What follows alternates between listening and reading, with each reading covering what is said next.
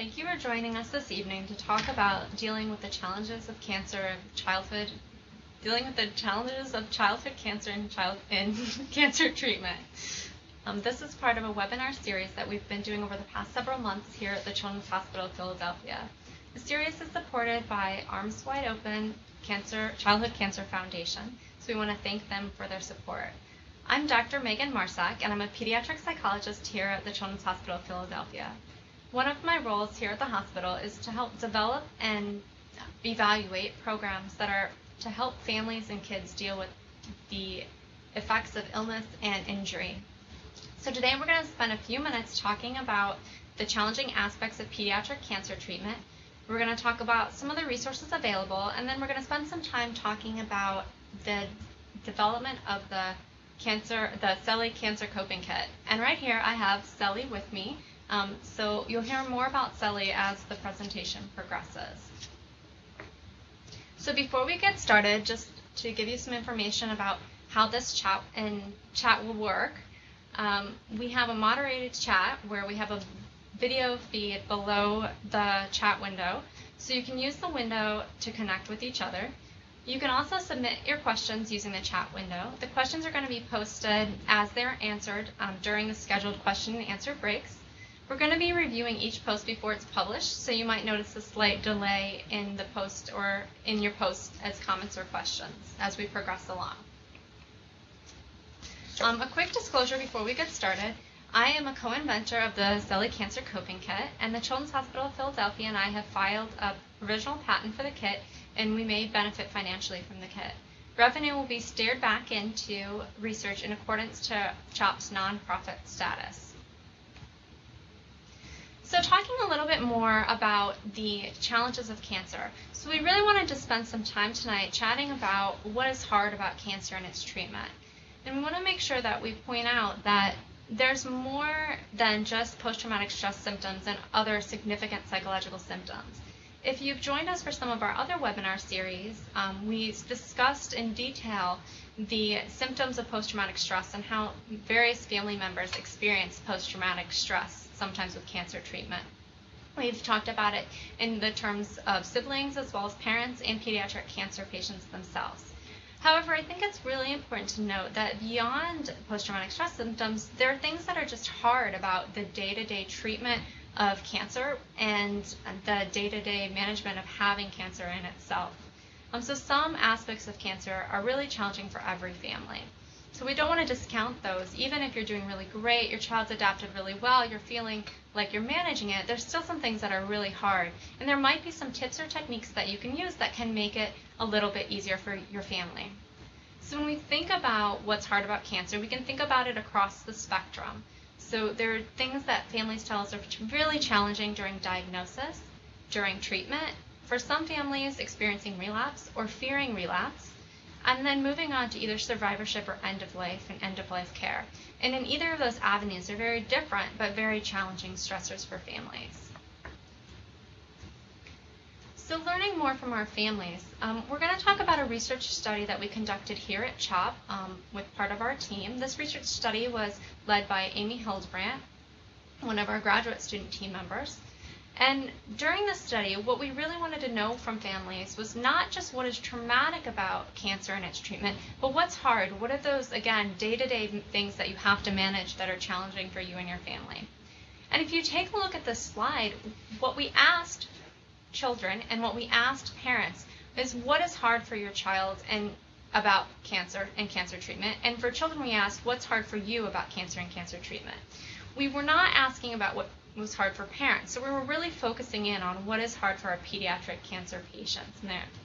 So what we learned is parents know a lot about their kids. If you take a look at this list, you'll see that a lot of the stressors that children identified, parents also identified. And we know we were able to group these into kind of 4 different categories, the first of which being just cancer treatment and side effects. So you can look across there and see a number of the different things that kids and parents identified as stressful about treatment. Things like hair loss, pain, needle sticks, taking medication, visits at the hospital, staying overnight at the hospital, some sleep difficulties. So some of those stressors I think would probably be obvious to most people and most patients. Like pain, yeah, definitely, that would be hard. Hair loss is a stressor that we've identified for a number of, people mostly identify with that. But things like sometimes needle sticks, which seem maybe to be not such a big deal, but actually can become really problematic for some children and families, particularly if families have to administer medication at home and have to use injections for those administrations. We also know that distressing emotional reactions can be really challenging for families. So sometimes if you have the treatment and side effects unmanaged and you're feeling like that's going well and those things are okay, that doesn't take away the fear and the nervousness. Feelings of uncertainty is something that we hear from our families time and time again. You can't predict what's going to happen. You don't know what's going to happen with treatment. You don't even know sometimes how your child is going to feel the next day. So that's something that we know can be really challenging. We also know that there's a number of things that are just basic disruptions in your daily routine.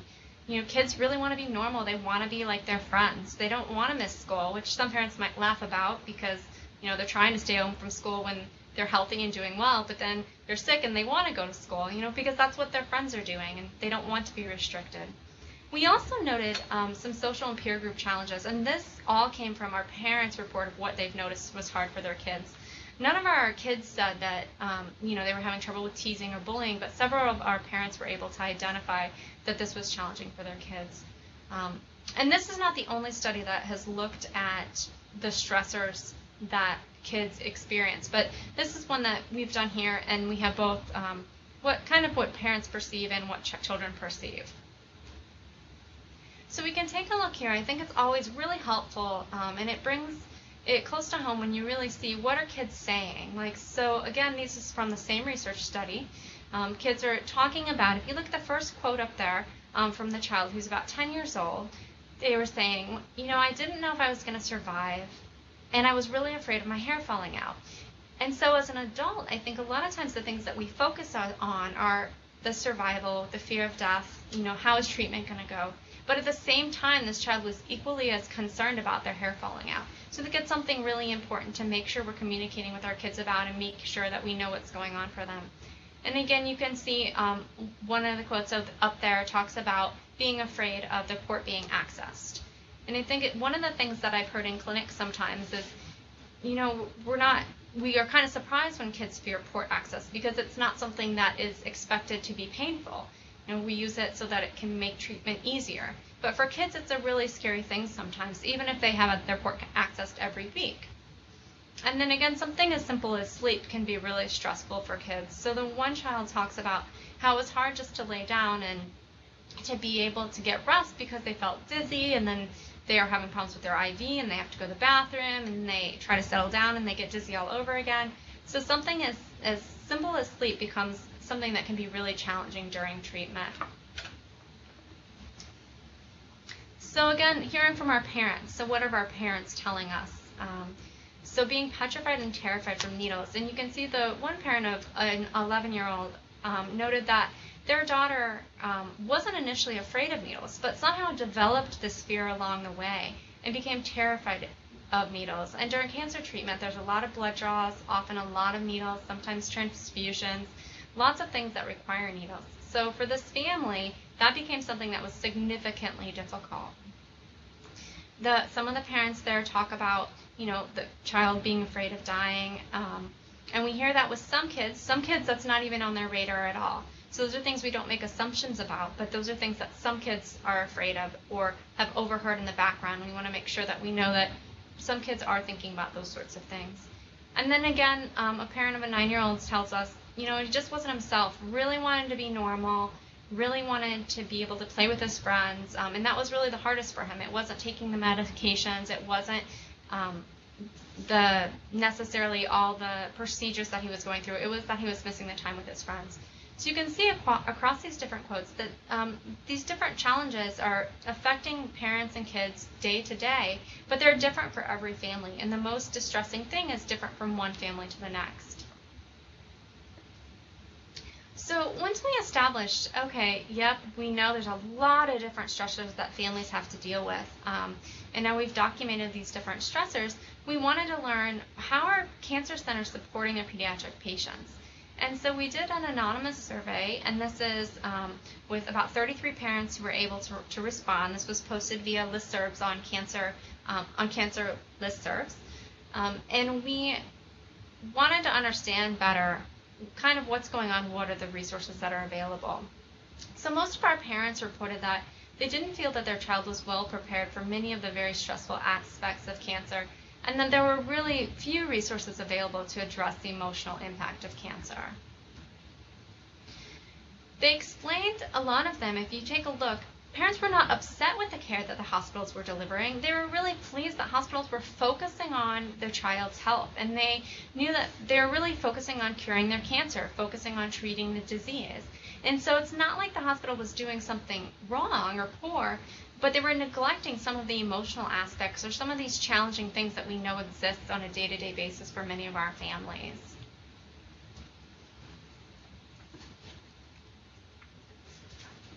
So we're going to pause right now and take any questions that you have. So one of the questions that we were getting are there things about cancer that are particularly harder for younger children versus older children? And so this is a really great question. One of the things that we've noticed, working with our patients over time is that the different stressors really vary depending on family and depending on the child.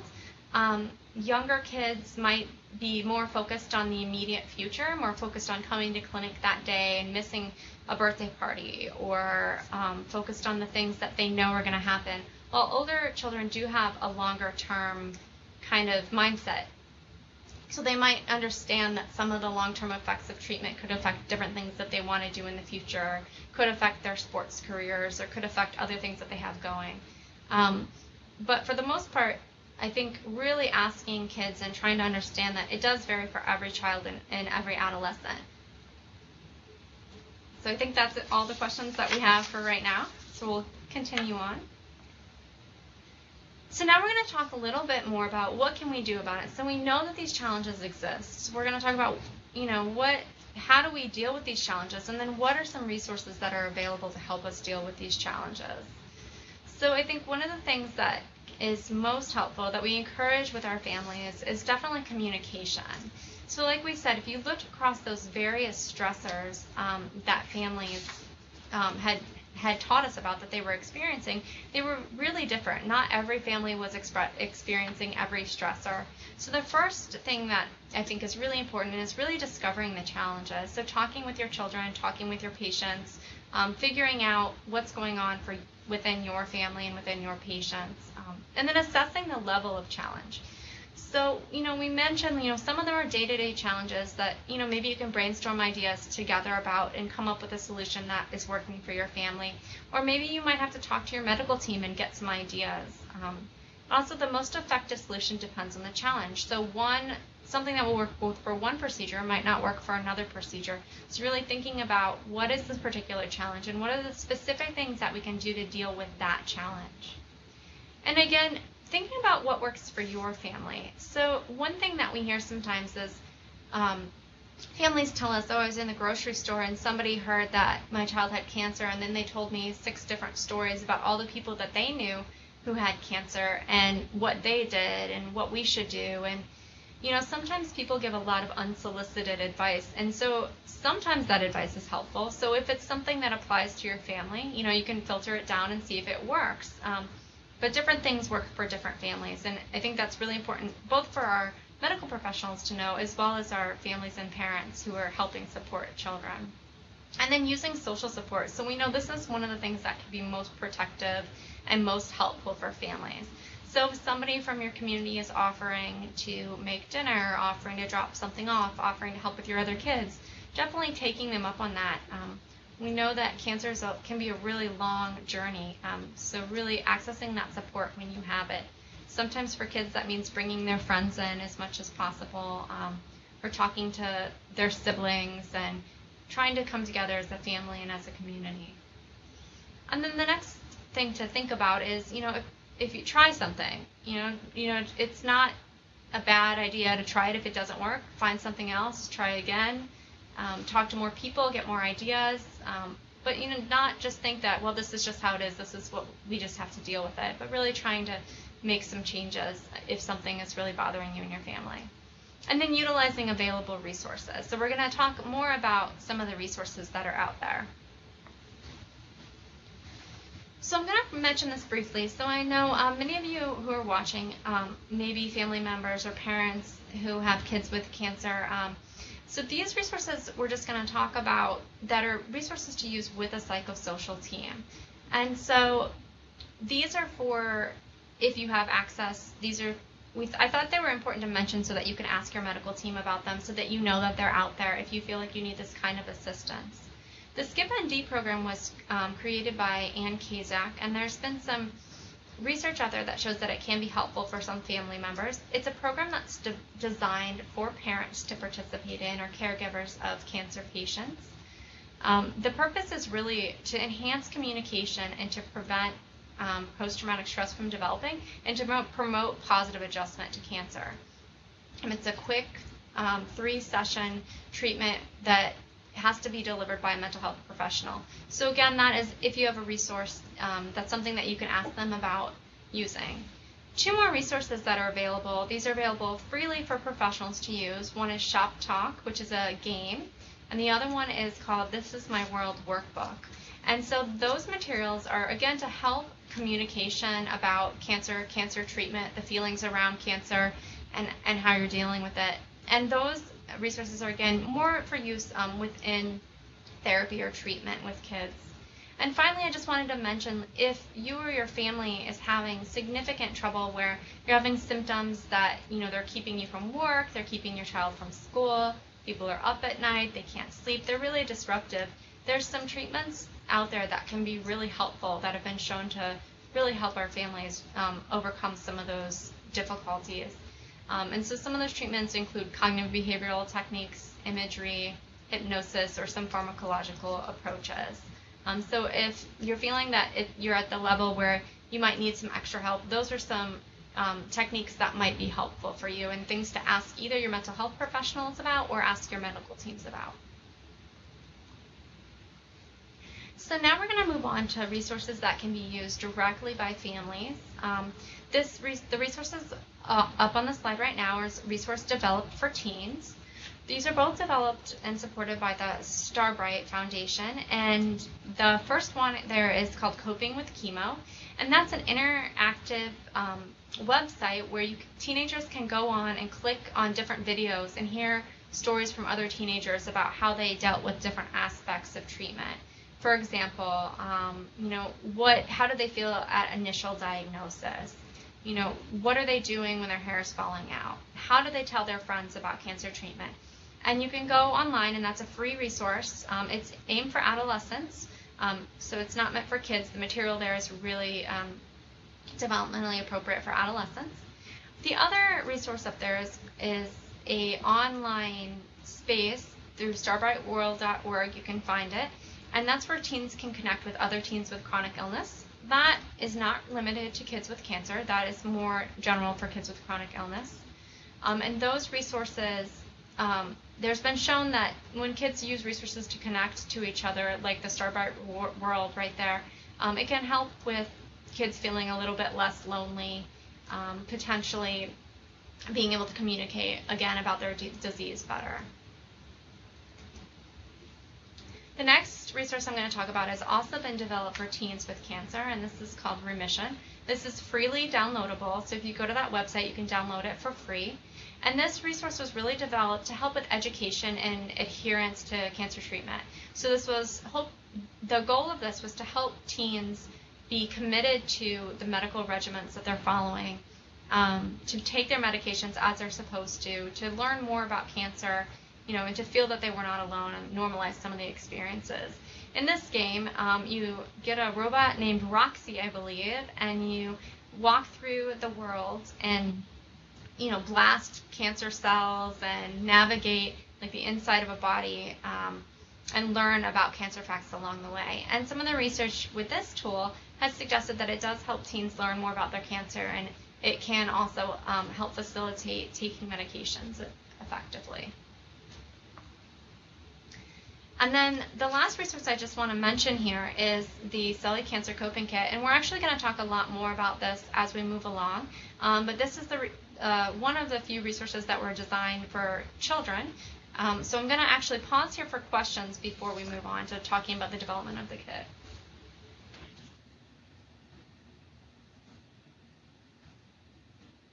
Okay, so we got one really good question that somebody asked about their child feeling very scared when she's seeing other children who are further along in treatment and who look much sicker than she does. How can I help her feel less nervous about seeing the other patients? I think that's an excellent question, and I think very true for a lot of kids, not just this child that you're mentioning. So I think, again, one of the things is to really communicate with your child, your daughter, and talk to her about, what are the things that she's afraid of. When they're looking sick, trying to understand what does that mean to her. Understanding what her treatment is and trying not to compare to other kids in clinic. We generally recommend that kids are given as much information as possible about their disease, but again, that is developmentally appropriate for their level. So depending kind of on your daughter's age as well, I think really trying to have her refocus on what's going on with her and what you can do to get through the day-to-day of her treatment. Those are strategies that we sometimes use with our patients, and we can continue to talk about feeling scared and dealing with cancer treatment as we move along and talk about the Celly Coping Kit as well. Okay. So bringing it back to the Celly Cancer Coping Kit, so you see the Celly sitting next to me, possibly you've seen it on the screen at some point here. We'll talk a little bit about the goals, and then we'll talk about how to use it and what are the different components of it. So when we developed this kit, we really wanted to create something that was evidence-based. And what we mean by evidence-based is that we wanted to look into the research and see what are the effective strategies that we already know that can help kids with cancer, and let's integrate those into a resource that's in one place for our kids and families. We wanted to create something that was low cost so that we could get it out to as many kids with cancer and their parents and families as possible. We also wanted to create something that was really easy to implement without a mental health provider. And so as we mentioned before, there's a number of resources that have been really helpful for families when they have a mental health provider. But every family doesn't need a mental health provider and sometimes doesn't have access to one. So we really wanted to build on what families' strengths were and develop something that could be directly used by parents and their families. We also wanted to create something that was really specific to the experience of cancer and its treatment, and create something that we could tailor to every family.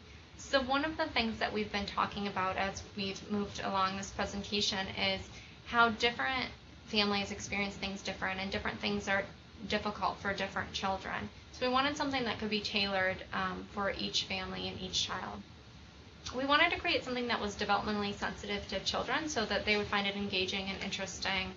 We wanted it to be engaging for families. So we know particularly at the time of new diagnosis, families are given a lot of information, a lot of materials.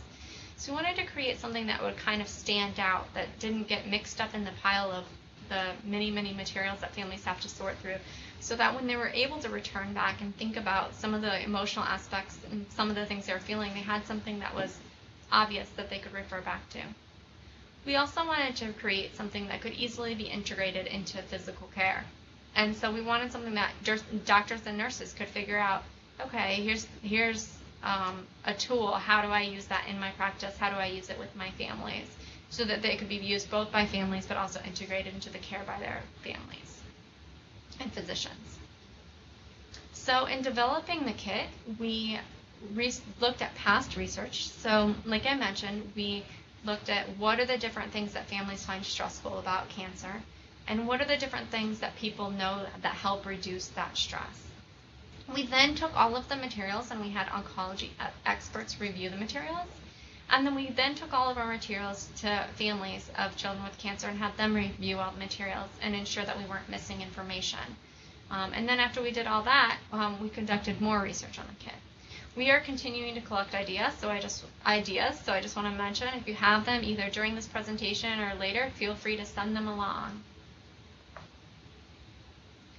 So talking a little bit more about the kit, each kit contains a Selly critter, which you'll see featured right here on the right, the coping cards and caregiver book. And so we're going to talk about each part of those kits.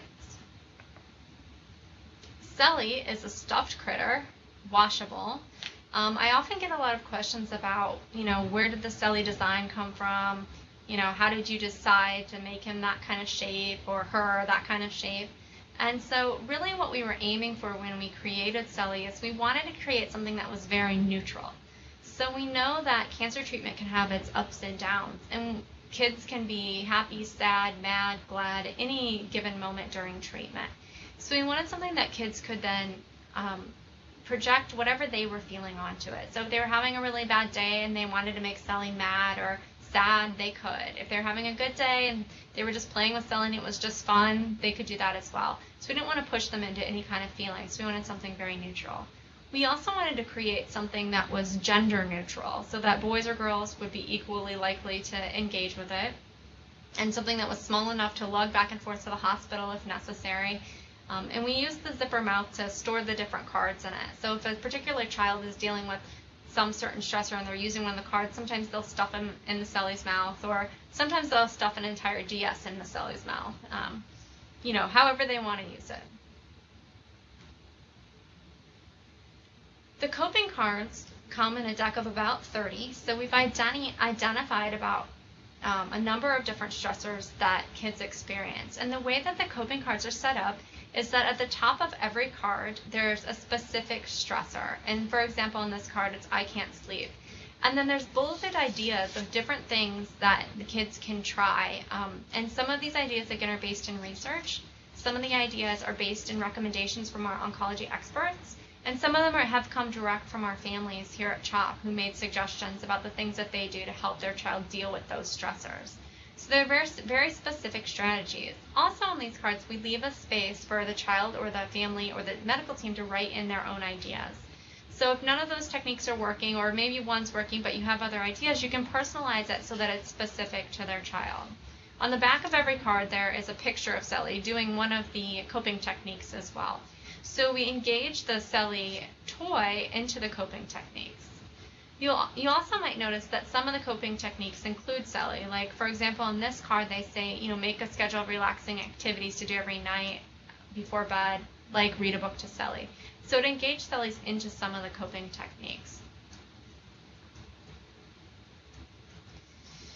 Another example up here is I don't like needle stick support access or spinal taps. And I always like to use this example because this is one of the most common struggles that we hear from some of our families. And again, there's sample strategies there, like, for example, squeezing a stress ball before being poked for a blood draw. And so that strategy is an example of one that's really practical. So if you get the blood flowing, it can be easier during a blood draw. Listening to music or playing video games. So that's an example of a strategy that's based in research. Using distraction can help when you have a short-term procedure that you're undergoing. Squeezing Selly tight and looking at Selly until it's over. That's an example of one where we've integrated the Selly tool into the coping kit. Or using a hot pack in a spot where you're going to get poked. I think that was one of the ones that one of our family members had suggested. So we have a combination of different strategies on each of these cards. And there's multiple cards, so the needle stick cards have a few more cards to it. So talking a little bit more about the caregiver book, the caregiver book is really intended to help guide the caregivers in supporting their child's use of the Selly kit. We want to provide tips for parenting a child with cancer as well. So parenting a child with cancer is sometimes different than parenting a child that has healthy development. We wanted to make sure that we could address some of the other common stressors that caregivers face. And we also wanted to be able to design the whole Selly kit so that parents could implement it without additional assistance. So one of the ways we use the caregiver book is to help provide instructions to parents about how to use the kit. So if you take a look at this slide, you can get a sense of the different content that is in the book. So we've divided up the different challenges into a few different sections, including communication, appointment and procedures, adjusting to treatment, treatment side effects, school and friends, the whole family, and then some other section, where it includes a few other additional things. And so if you look at some of these tips, you'll notice that some of the tips in the caregiver's books parallel the tips on the coping cards. So for example, the tips about sleeping. There's a specific caregiver page in the book that says my child's having trouble with sleeping, with specific tips about what to do about that. So the child can find the card, or the parent can help the child find the card, and the parent can find the page in the caregiver book, and it can be used together to help support the child and the family. The caregiver book is set up very similar to the coping cards. So it's not like other books where you have chapters. On each page, these stressors are listed across the top of the page. And then there's bulleted information, again, just with very specific tips, again, from research and expert suggestions and family suggestions as well. So once we developed the kit, we conducted a research study, and this research study had 15 children here at CHOP, and they were ages between 6 and 12 years old, diagnosed with cancer within the past year. We did semi-structured interviews, so we asked kids and parents before we gave them the CELI coping kit, what are the kinds of stressors you're experiencing, and what are the kinds of coping strategies that you're using. And then we introduced them to the kit, and then we did follow-up assessments a month later and asked them again about their stressors and coping and how they used the kit. And one of the reasons we asked about the stressors and coping before the kit and after the kit is we wanted to make sure that the kit was comprehensive, that we weren't missing anything. So these are just a few of the results from this research study. Basically, our families tell us that the coping cards are easy to understand. Most of them were able to understand how to use the kit, children. They liked the appearance of the kit generally. Some of the parents might have had a few ideas about presenting it a little differently. A majority of the families noted that the kit is fun to use, but I was actually surprised about that, given that the use of the kit is really indicated when things are tough. So it's not surprising that the numbers are a little bit lower, because if something's really challenging, the kit might not be fun to use. We're more hopeful that it's helpful to use at those times. All of our families said that they liked the coping cards and they liked the tips in the book. They mostly felt that there was good tips and good advice and the information was trustworthy. And 100% of our parents said, yeah, we would recommend this to other families. And about 86% of our kids, so most of our kids said they would also recommend the kit to other families. So then one of the things that we were most interested in was understanding how are our families using the CELI coping kit. And what we learned was one of the common themes was that families use the kit to initiate conversations, to normalize experiences, so to talk about how this might be similar to other kids that experience cancer. I remember one mom telling us when we walked in that she's like, oh, I thought my daughter was the only one who had this. And so she felt that this was really helpful for their family, just to show that this was a normal experience within the cancer treatment journey. Some of our families use the kit for education or to learn new ideas about coping, also to promote emotional expression, so to help kids kind of get some of those feelings out, for some general comfort, like hugging and cuddling and sleeping with CELI, and for fun. I believe that CELI played with a number of stuffed animals along the way as well. So thinking about what did our families learn from the kit, our families told us that they learned about ways to promote communication about cancer within the family. And we thought that this was something that was really important, and we were really pleased that this was helpful for families in this way. They learned about common reactions and experiences for families who are facing pediatric cancer treatment. They learned about some new coping techniques, for example, using distraction, creating a motto for dealing with cancer. And the kit provided 150 unique tips that were not mentioned by families. So there's a lot of information in it that our families weren't just automatically using and automatically understanding. So going again straight to the parents and children. So parents talk about how they use the kit. Some of their kids use it at night or when they're feeling sad or tired. Parents talk about reviewing the cards to see if their child's feelings were similar to other people, making their child feel less alone, increasing their level of comfort about talking about cancer, and helping kids know what questions to ask. Some of our children used the kit when they weren't feeling well, looking through it, identifying the cards and seeing if there was anything they could do in trying it.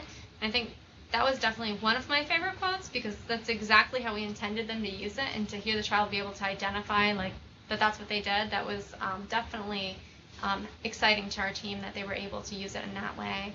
And another one of my favorite quotes is, "I sleep with Sully. Sully's the bomb. It helps me a lot."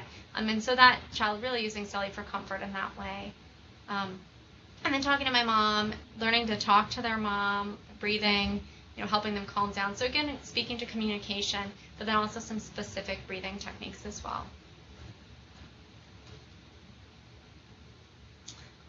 So in summary, what we've learned from our research with the Sully kit is that parents and families felt that it was really relevant to their cancer experience. The kit was something that could be helpful to them. It was comprehensive, easy to use, very engaging. So families, remembered it. They 100% of our families in the study reported that they used it during the month where they had it, and we did let them keep it. We didn't take it back. Our families were able to implement strategies with very little support. They didn't feel like they needed more support to be able to use the strategies in the kit. And we also think that, given what we've learned from the kit, this research, that the Sully Coping Kit might be able to help us disseminate some of these evidence-based strategies at a low cost, so that we can reach more families and give more families these tips and suggestions. So just some information about getting a kit. So if you're a CHOP patient, kits are free to all of our families here at CHOP. And there's a few different ways you can get a kit. You can go on the website, sullycopingkit.org, and there's a place where you can request a Sully kit through a link on the website. You can email Sully at email@chop.edu and request a kit that way. You can also ask your medical team for a kit, and they can help figure out how to get you one. And one of the reasons we're able to provide kits to all of our patients at CHOP for free is from donations from the Elena Leah Shapiro Education Fund, the Toyota Foundation, and the Coach Wags Foundation. And I do want to mention that the Coach Wags Foundation has been hosting fundraisers every year to make sure that we are able to provide a kit to every single one of our cancer families. So they are available to our families here at CHOP. If you're outside of CHOP and you're interested in getting a kit, you can either go to that website link that's on the slide up there, or you can Google Buy Sully Coping Kit, and the link will come up and it will tell you how you could purchase a kit, or the information that you could give to your medical team if you're interested in seeing if the hospital can get one for you. So we have a couple of questions to ask. I'm actually gonna, I'll leave the answering questions slide so that I can put the resource slide up here for you. So that you can take a look at the resources while we answer these last questions. So you see the Sully Coping Kit resource up there. You'll also see a link up there for some materials for the adolescents and young adults resourced through the oncology service here at CHOP. Regardless of whether you're at CHOP, there's some really great resources up there for teens, adolescents, education materials. The Star Bright World link is up there as well, and the remission link as well. And then another link to some of the education materials at CHOP. So those are some great resources. So I'll go ahead and leave those up as we enter the question phase.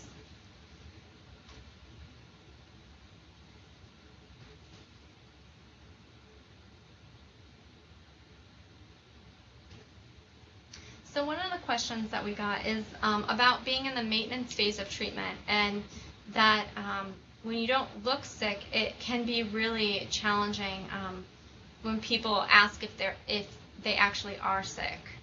And then becoming really upset if they get questioned. So how do you appropriately respond to these people, and how do you help ease the pain that this son is feeling?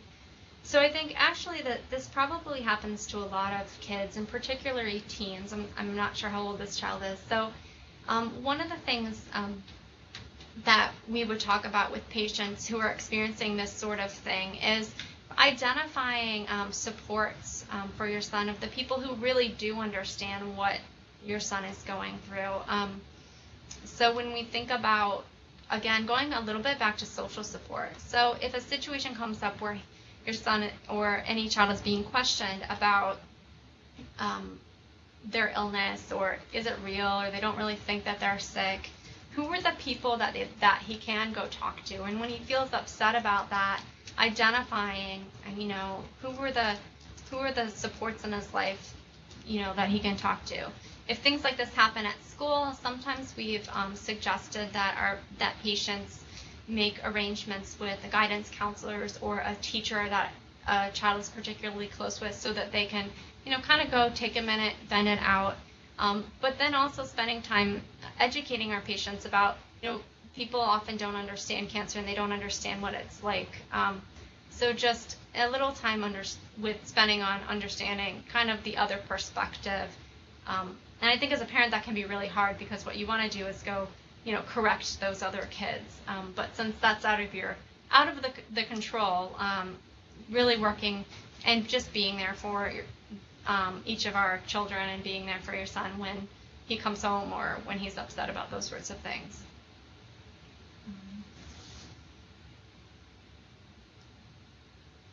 Another really great question that we have is, I find it very hard to plan for things or think about things that are several months or years away.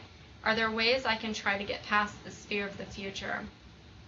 So I think, again, this is something that's really hard for a lot of our families. And I think with cancer and cancer treatment, the reality is there is a lot of uncertainty in the future. And it is hard to make those kinds of decisions or make those sorts of plans. And a lot of times when it's in the really rough moments, what we do suggest is being in the moments and not thinking too far in the future. But I think really maybe partnering, again, going back to the idea of like finding the support for yourself, and working with other family members, or working with the people that are supportive in your life to help determine like what is a level of fear that you like, at what point should you start planning these sorts of things, and if you plan them, what will happen if they don't work out, and just talking through some of those things with the people that you can really trust. And if you find that you're really not able to plan things and it's really a barrier for you, I would definitely recommend talking to the medical team and possibly getting some more support for yourself, to work with somebody to help you get through that.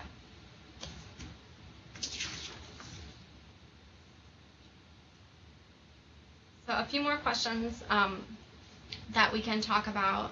What is the age range for the Selly kit?